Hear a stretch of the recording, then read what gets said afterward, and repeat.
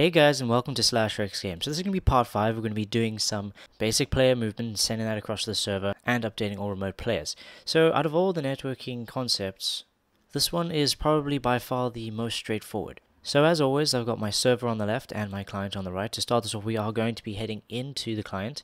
Let's go into Object Local Player.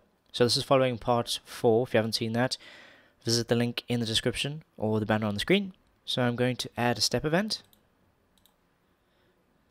And let's drag in some code. So firstly, I'm just going to paste in some basic player movement. So that'll be our up, down, left, and right, and moving in all directions. Then after we've updated our player's coordinates depending on what keys are being pressed, we're going to send his new X and Y coordinates as well as his ID to the server. So let's do that over here. So to speed things up, let's go to our controller and we'll grab that latency code, because this is pretty much like a skeleton of what we need. Go back to our step of local player, right over here, let's paste this in. Alright, makes it bigger. Okay, so we seek to the beginning of the buffer. We are writing a 1. Well, we can't write a 1 this time, we need to write, let's see what's available. 6, so we can do a 7, see what we can receive. Also a 7, so let's keep it 7. So we're going to write a 7. We're going to write the global dot player ID. That's the player ID of me, the person moving. Then let's copy this. Let's copy this, paste it twice. We're going to be writing a float 32 and a float 32 of this local player's X and this local player's Y coordinate. And we're sending that to object controller socket. Here we go. So beginning of buffer, writing a 7, writing our player ID, writing our X, writing our Y, writing that to the socket. Okay, so now we need to go over to the server, intercept the 7, and tell all other clients that this user with this ID is moving to this position. Okay, let's jump over to the server. So that's going to fly into script handle incoming packets on the server side. Let's create a case 7. There we go, is our skeleton. So firstly we grab the PID as we did here in case 6. Then I'm going to say var xx equals buffer read from the buffer, and it's a type f32. And let's copy this and paste it for the yy. Just like that, we have all variables being intercepted. Now we need to tell all other players that this player with this ID has moved. So let's grab some code we've used before. What have we got here? Tell other players about this change. Yeah, let's grab this. It's exactly the same. Paste it over here. And indentation. Okay, cool. So we cycling through the list of players, finding their stored sockets. If they're not the same as the person that sent us this request, then we are sending off a message. So firstly, let's change this 6 to a 7. We're again writing the PID, and then we're not writing a string over here. We're writing 2 F32s. One will be the XX, and the other will be the YY. So because of this for loop, it's going to be sending this to every single other player that is in our DS list of players, right over here, that DS list of players. So that's going to be flying back to our client, remember, 7 PID XXYY. So let's go back to our client. That's going to end up in script handle incoming packets over here. Let's create our skeleton, case 7, break. And then here we're going to intercept those values. So again, the PID. And actually we can go back to our server, copy these two, back to our client, paste them in over here.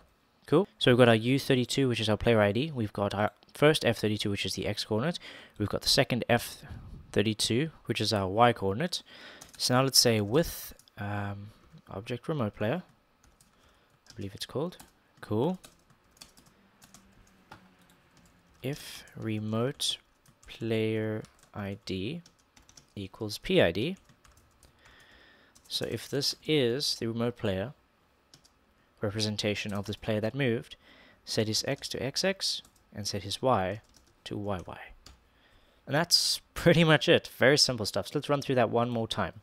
So we have object local player. He moves around using some basic movement code as seen between the lines of 2 and 32. That's the basic movement. So his x coordinate is going to change here in this step. We're going to change this. Let's change this to update coordinate. Update coordinates, and that's going to be reading to the beginning of the buffer, writing a 7, writing this player's ID, writing his x and y, which are both float 32s, writing that to the controller socket. So that's going to be flying, remember, 7, all the way into object controller networking event, which gets down to this type data. So we're getting all the information in this buffer, and the player's socket, that's going to get passed into handle incoming packets, remember that. Into handle incoming packets, down here, all the way down to 7. Grabbing our PID, grabbing our x and y coordinates right over there. Then we're telling everyone except the player that sent us this message. This line makes sure of that. We're sending the 7, the PID, the x, the y. So it's just like a messenger. It's doing nothing here on the server side other than telling all the other players of this change. So remember, 7 PID, x, y. That's going to end up all the way back in the client side, which is detected in our networking event right over here in the only case, which is the networking type data. Again, gets passed similar to the server. We grab the buffer, pass that into handle incoming packets. So let's go over here. Alright, so it gets out that message ID, which was 7. Let's see, 6, 7, there we go. Extracts our PID, our XX, and our YY. Then we're going to cycle through all the representations of other players on our side, find the one that corresponds to this ID, and update his X and Y. So let's check this out. Save and run.